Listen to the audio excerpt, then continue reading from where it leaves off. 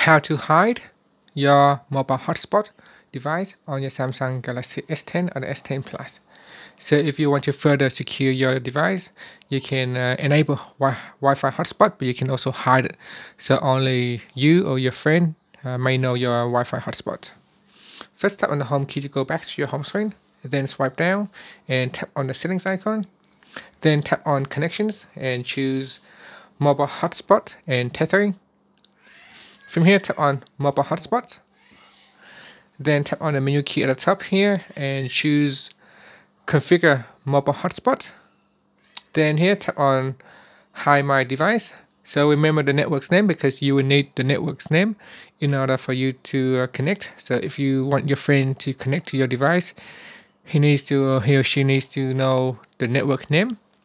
So remember the name, and then also remember the password. And then tap on save. So now the mobile device is hidden. And that's it. So tap on the home key to finish. Thank you for watching this video. Please subscribe to my channel for more videos.